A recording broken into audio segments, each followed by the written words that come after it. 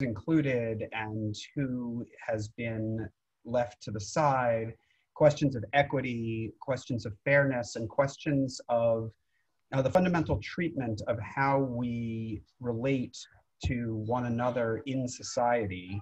Not only the people that, looking around at all the familiar faces on this screen, but also about the people who are unknown to us, people who could very easily become statistics in a newspaper, and questions of what are our responsibilities of justice to those people who not only are people who we don't know personally, but who are in many cases very far from our immediate lives.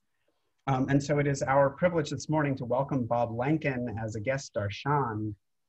Bob is a member of Beth Shalom congregation in Elkins Park, who serves as the volunteer coordinator for the Jewish congregation at the State Correctional Institution at Graterford for the past 35 years. Bob has been an advocate for Jewish returning citizens and has spoken out against mass incarceration. And Bob will be our guest darshan this morning. Thank you, Bob. Shalom, Rabbi. Thank you for the opportunity to address this holy congregation on Shabbat Shoftim. The Torah teaches us in this week's Sidra, Tzedek, Tzedek Tirdof, justice, justice shall you pursue. We now have a criminal justice system that is powerfully unjust. Somehow, the United States of America 30 years ago decided to choose the wrong path. This path caused a major adverse effects on our entire society.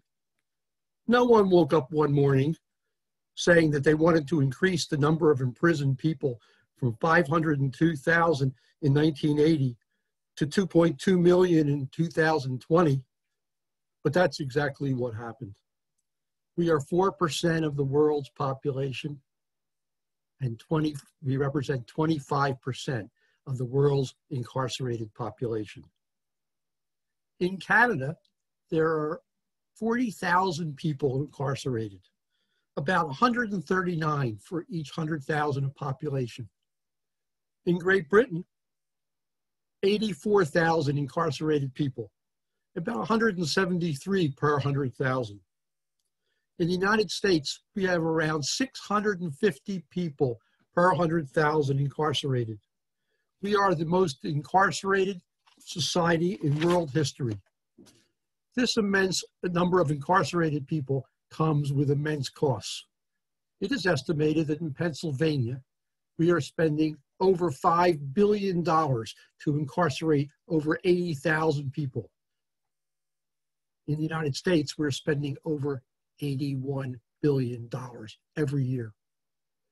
This immense concentration of caged individuals has had a major repugnant impact on our families, our communities, and our nation. The insidious introduction of mass incarceration has led to more crime and more violence. By removing hundreds of thousands of mostly men from poor communities, we have impoverished hundreds and thousands of families, holding back millions of children who do not have access to their dads and sometimes their moms. Our politicians have told us and convinced us that we need this unconscionable degree of incarceration for us to remain safe. People have been convinced to vote for people who are tough on crime by dishing out excessively long sentences. The prison industrial complex contains the people and industries that make lots of money from excessive incarceration. These include companies that run private prisons and profit from them, companies that build prisons, companies that sell supplies to prisons, and people who work at prisons. It also includes companies that provide expensive telephone services and firms that handle the money that people send to their loved ones' canteen accounts. These powerful financial interests fund the politicians who tell you that only harsh punishments and longer sentences will keep you safe. However, social scientists and criminologists have been telling us for years that excessive punishment does not deter crime.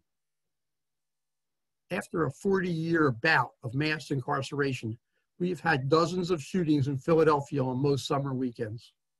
There will be those who say that we need even harsher penalties to stop the shootings.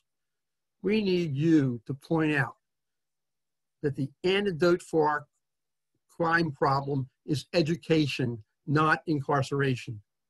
Only by investing our resources into a better society and better schools, instead of building more and more prisons, will we be able to get our crime population under control.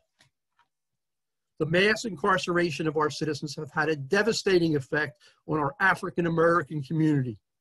African Americans are incarcerated at nearly 5 times the rate of whites. One prominent author, Professor Michelle Alexander, in her widely heralded book, The New Jim Crow, makes the case that mass incarceration intentionally or actually replaces the evil Jim Crow laws in persecuting Black Americans. Let me now share some insights from Jewish tradition on the subject. Much of the research that I am going to tell you about is taken from a book called Crime and Consequence, written by Rabbi Shmuel Super and published by the Jewish Learning Institute in 2018. This book, this publishing company is part of the Chabad, and they have been giving programs all over the world on all kinds of Jewish subjects.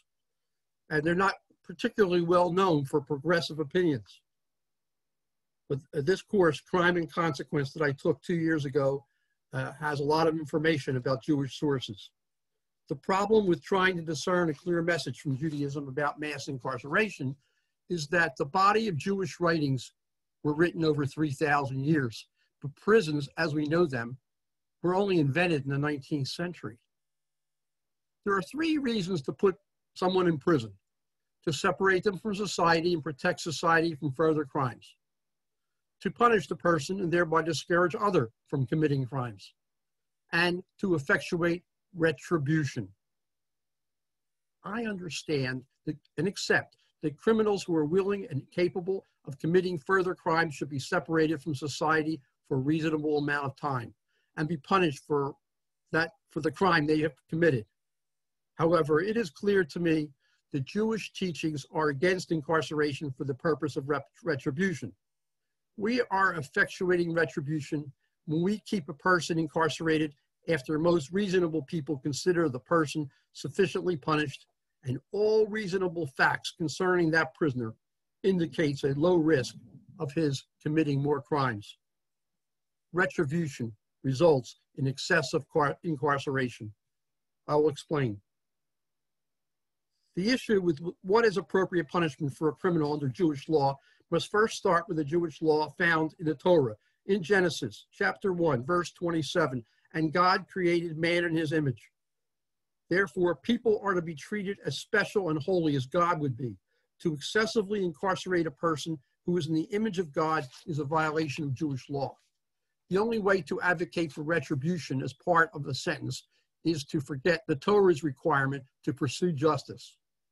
Judaism teaches us to treat people fairly and properly.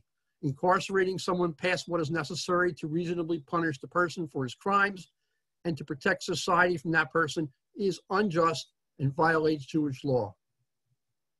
Rabbi Joseph Telushkin in his book Jewish Literacy stated, because it believes that each human being is created in God's image, the Torah regards every person as possessing infinite and individual value. According to Crime and Consequence, Jewish law tolerates prisons only when absolutely necessary to protect society. There are several principles of Jewish law which our current system of mass incarceration violates. The first principle is explained by the Rebbe, Rabbi Menachem Mendel Schneerson. The Rebbe, considered one of the most influential Jewish leaders in the 20th century. Having lived in the 20th century, he was in a position to talk about mass incarceration. He stated, man was created in the divine image and was born to toil. That's what it says in Job. And to serve his creator, and that's from the Talmud, Kedushin.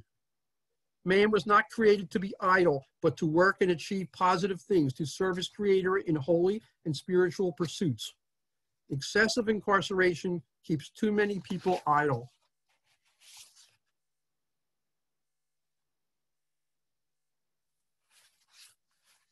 I lost my screen, but that's okay if you can still hear me.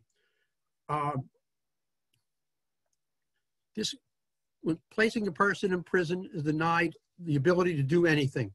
Placing a living person in a prison and denying them the ability to fulfill their life mission is contrary to the Torah of kindness. This is cruel and does not benefit anyone. Torah can only have punishments that do not interfere with man's ability to achieve his divine mission. Jewish tradition teaches us that everything in this universe was created by God with a positive purpose, to be utilized completely without waste.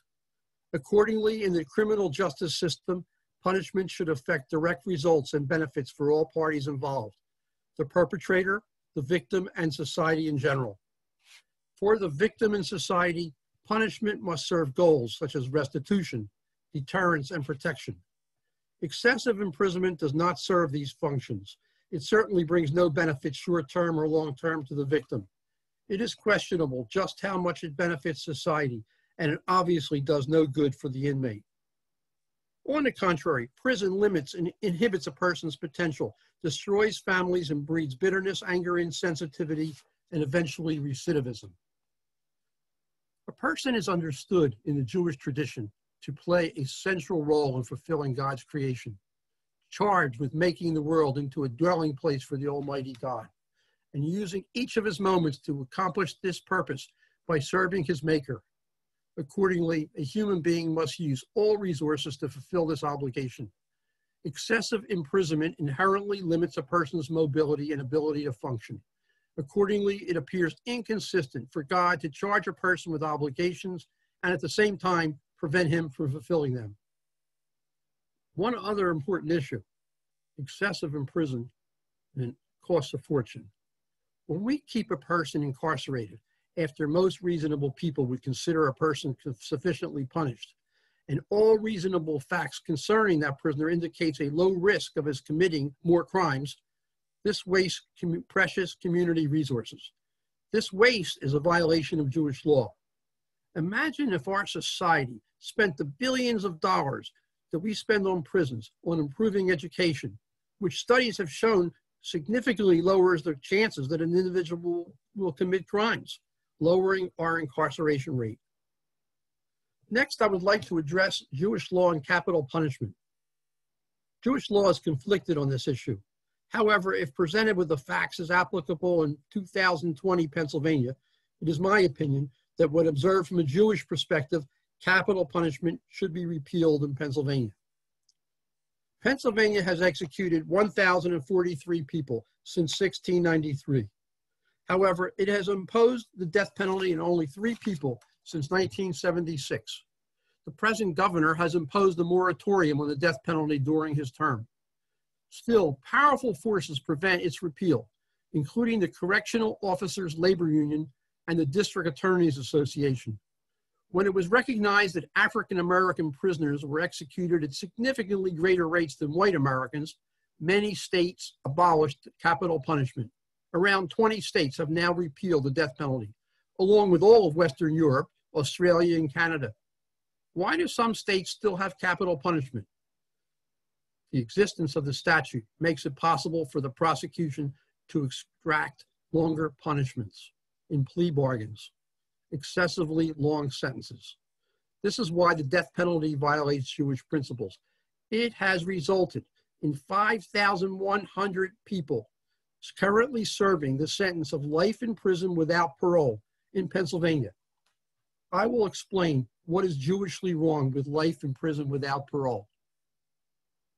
One of the important provisions of Jewish beliefs is that a sinner can commit tshuva and thereby earn God's forgiveness. Sins against another human being need to be addressed with that person. Sins against God need to be addressed to God. Jews world over pray every Yom Kippur to clear their records with the Almighty. We believe that when truly sincere tshuva happens, God will forgive us. There is no room for tshuva with sentences like life without parole and capital punishment. Pennsylvania has the 3rd highest population of all the states who are serving the sentence of life without parole. There are around 50,000 people serving that sentence in the United States. They are not allowed to appear before a parole board to tell their story, to discuss the college degrees they earned, to talk about their good deeds since being incarcerated, and to share their true remorse for their crimes. For me, this discussion is not just theoretical.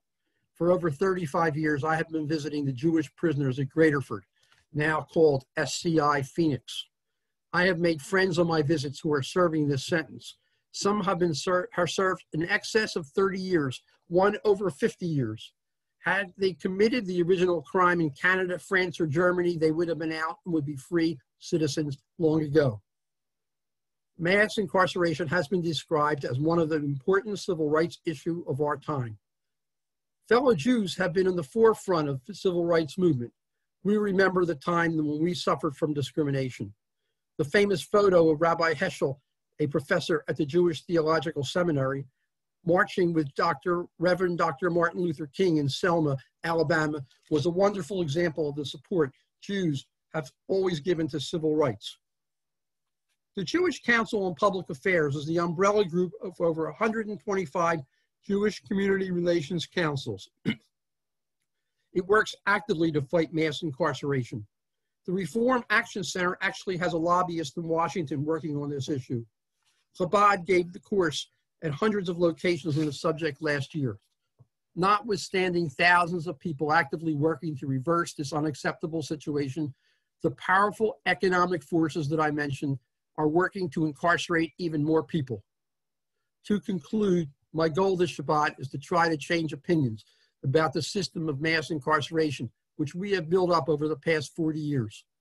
I shared some Jewish insights about the challenges of mass incarceration, capital punishment, and the sentence of life without parole in our society.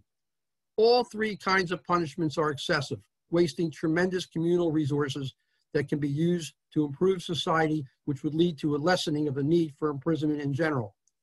Jewish law decrees waste, encourages tshuva, repentance, and cherishes the life of every human being. These are Jewish values nourished over 3,000 years, of which we can be very proud. I conclude with a prayer from our liturgy. Baruch atah Adonai Eloheinu melech haolam, matir asurim. Blessed is God who frees the fettered. Shabbat shalom. Thank you, Rabbi.